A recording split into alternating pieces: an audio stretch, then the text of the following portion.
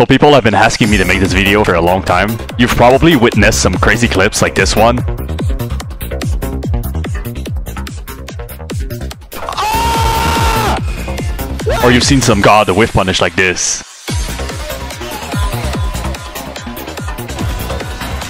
Oh my, that was sick! And then you wondered, how the fuck do I do this? How do I even get good at this? Well, don't worry anymore. Today I'm gonna teach you literally everything you need to know so you can also become a god of wave dashing. A god. Alright, let's go now. So wave dashing is pretty much utilizing the game's input buffer to get a lot of dashes in a row really fast. So you have forward wave dashes, like this. Let me go back. Forward wave dashes, right? Look how fast I'm closing the distance here, right? And then you have backward wave dashes, which looks like this. Look at that. Fast as fuck, boys.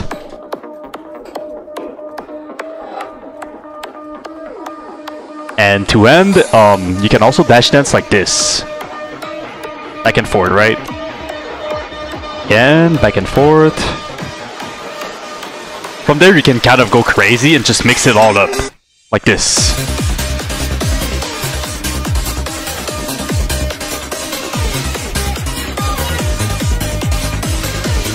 Woo! Right, so let's look at a little side by side just so you can see just how much faster it is.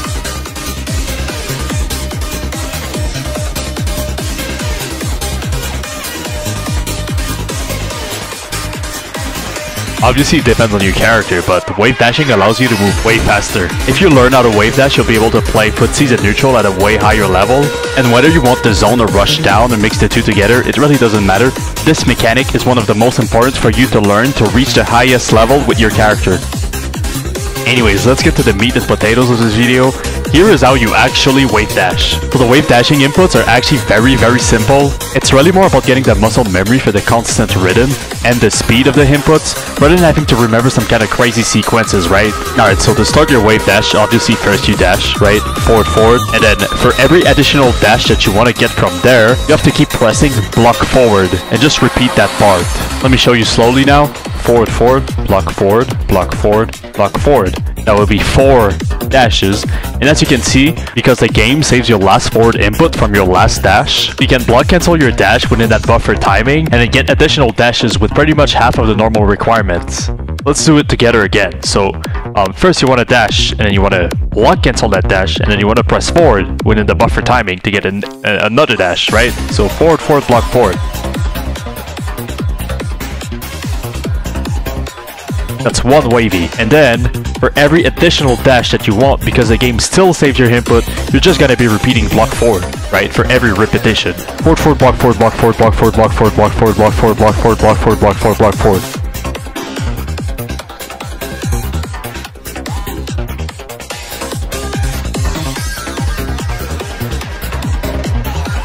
Okay, so now let's do backward wave dashes. So this part is going to be really fast because it's pretty much the same thing, except you have to use back inputs. So there's actually a couple ways you can do this, but I'm going to show you my favorite one. So I don't know precisely why the game does this, but after a back dash, if you start spamming block back, you're pretty much going to be getting the perfect back wave dashes. Keep in mind that you're going to have to input back block way faster than normal wave dashing. So the first step here is that you're going to be back dashing, and then step 2, you will block into back, into block, into back again, and that should give you your first back wave dash. So that's going to look like this, right? Like this.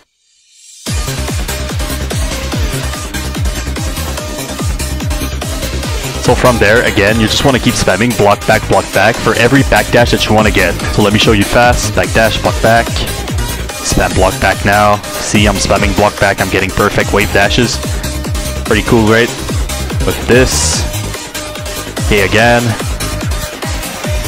The same concept, right? Instead of block forward, it's block back, block back, block back, block back, block back. Easy peasy, boys.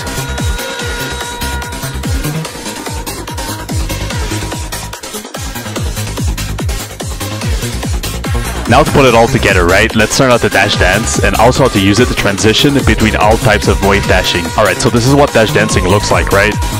Back and forth, really fast, really smoothly. You can speed it up a little bit even from here. If you want the best possible wave dashes, it's really important for you to learn these buffers. They allow you to efficiently switch to moving forward or backward, and the extra frames and speed you gain here compared to doing it manually are extremely valuable. So the trick to dash dancing is that you have to start buffering your dashes while still in the momentum of your previous one. Oh my god! Sheesh! Sheesh! Oh my god! So let's say you begin with a forward dash. From here, you're gonna want to start inputting your back dash while still moving forward. So forward, and then you press back, which should start your back dash buffer. Then you block to cancel your forward dash, and you back again to utilize the buffer and get a back dash with only one input. So like this, right? Forward, back block back. Forward, back block back. Forward, back block back. That's actually just one repetition. Let me show you how to keep going. So from here to keep dash dancing, you're gonna have to buffer the next forward dash the same way you just did that back dash. So you did forward, back block back. Now what you do is forward, block, forward, and that should give you your next forward dash. It should look like this, right? Forward, back block back, forward block forward. Now you can just do both dash buffers and kind of keep going infinitely. So you do forward block forward, back block back, forward block forward, back block back, over and then over and over again, right? Just let me show you. Look at this. Beautiful, right? Beautiful.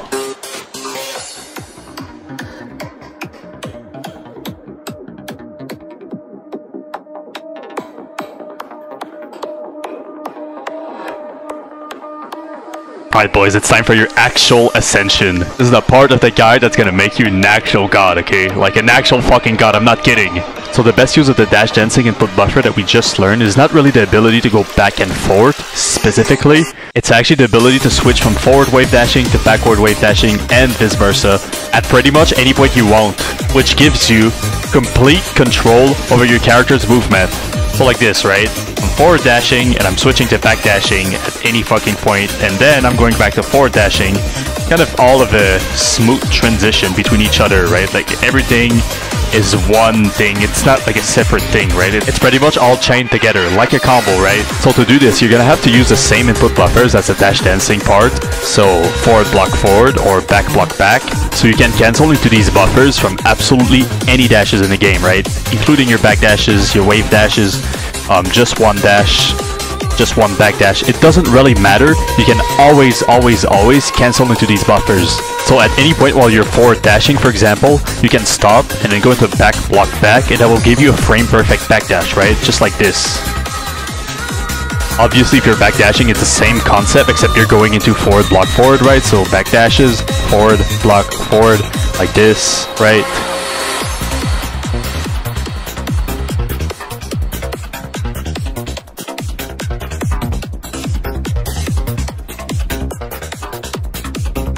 Now let's conceptualize this. Let's frame it together, okay? We just learned that from any dashes you can cancel to the opposite direction, right? From absolutely any dashes, right? So these cancels, like back block back or forward block forward, will always enable you to follow up with a wave dash. So that's because they count as a regular dash and provide you with the input to start buffering wave dashes. So once you've gone into your initial cancel, right, so forward block forward, you already have your initial dash done, so you can jump straight into buffering your wave dashes now. So you're back dashing, and then forward block forward, and then you jump straight to buffers. So block forward, block forward, block forward, block forward, etc. Just like a normal wave dash, but just the second step. So back dashes, and then forward block forward, then you keep going with block forward, block forward, block forward, right? Easy peasy. If you're going into a backward cancel, it's gonna be the same exact thing. You cancel backward, and then block back, block back, block back, block back. What you can also do is, when you go into one of those cancels, you can just start dash dancing like this, right? Like this.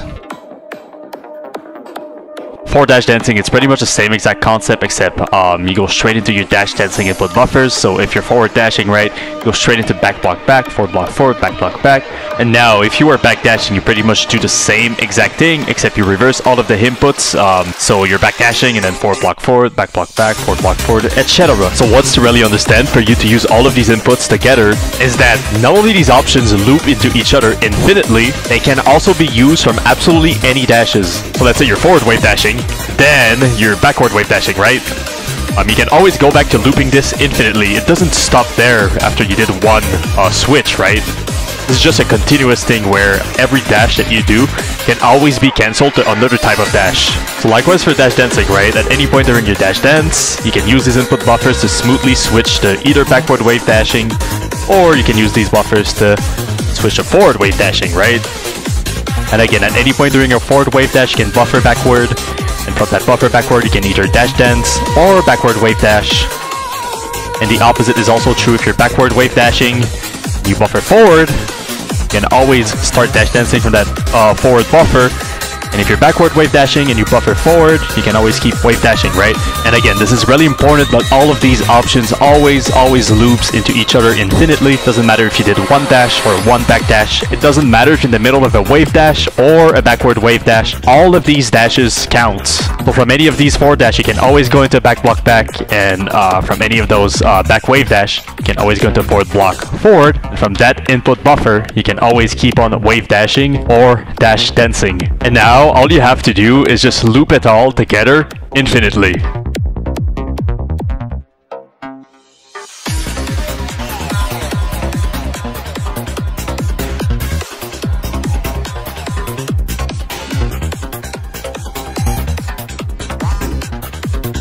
Before you go out and practice those wave dashes, we gotta do this. I really want to go over a couple concepts that really help when training execution related things. So really, I could probably make a whole new video about this, but I'm gonna try to keep it in the context of wave dashing. So the first mistake I see people make a lot when trying to learn how to wave dash is that they kind of go just as fast as possible at first, and it kind of end up looking like this, right? You get a lot of blocks, you get a lot of random forward inputs, and sometimes they'll get a few dashes, but then it's messy.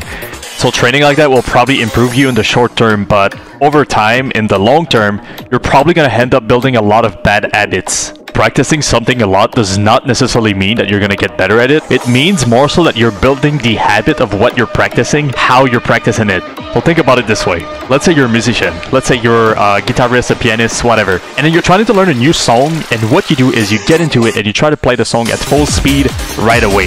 Doing that, you're probably going to mess up a lot of things, right? You're going to get the rhythm wrong, you're going to get the wrong notes, you're going to use the wrong techniques, your muscle memory will be weird, will be messy, etc., right? So you start practicing, but you're already practicing fast, right? And you keep repeating those mistakes. Well, pretty much, you're building the habit of doing the wrong things, right? So in the long term, you're never going to play that song as good as you could because you've pretty much built so many bad habits that hold you down from doing so. The same applies to wave dashing, right? So don't start fast, please. Just get into it and do your inputs really slow, and slowly but surely build that muscle memory. Like, download it properly, okay? So take your time, go slow, put the emphasis on doing all the inputs perfectly, and kind of slowly build up that speed over time while maintaining those perfect inputs. These inputs are so simple, so you're not going to need to spend a lot of time on this, but still start from there. Build up those good habits, boys. It's worth it. Trust me. Okay, so the next and last thing is, let's say again that you're a musician. If you want to cover a new song, you just don't take the whole tab of that song and learn it all at once, right? That's too much to remember. So what you do is you break it down and you take it step by step and learn it part by part until you put it all together, right? The same exact thing applies to wave dashing, boys. So here's how you break this down, okay? So the first step, the wave dashing, is going to be forward, forward, block, forward, right? So you want to master that first part first. So what you do is you keep training this, right? You keep repeating this until it gets too easy. And when it gets too easy, all you have to do is add more repetition. So instead of forward, forward, block, forward, you start doing forward, forward, block, forward. And then you repeat the same idea. Practice that until you're perfect on it, until you're 10 out of 10 on it, and then you add one more rep. So forward, forward, block, forward, block, forward, block, forward. And you pretty much just need to keep repeating that, right? You keep adding more reps, more wave dashes, you keep practicing them until you're perfect, and eventually you'll be able to do a full screen and just maintain the rhythm. It's a little bit like lifting weights, right? It's like progressive overload, but applied to fighting games or applied to all things. So of course you can do this type of training for every type of wave dashing. You just have to figure out how to do it with the input. I'm sure you can do that. I'm sure you can do that, right? And remember, start slow, put an emphasis on getting perfect inputs, and build those good habits, boys. You got this. I believe in you. So that's gonna be it for the video. I hope you all become wave dash gods, and yeah, man, that's it. I hope you learned a lot, and thank you so much for watching. Please like and subscribe. Those are greatly appreciated, and yeah, thank you again. Peace out, boys.